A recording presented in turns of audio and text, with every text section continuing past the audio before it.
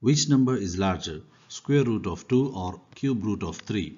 How to solve this without using the calculator?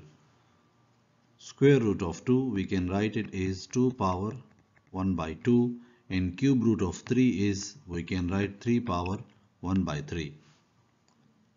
We can also write 2 power 3 divided by 6, which is the same as 1 by 2.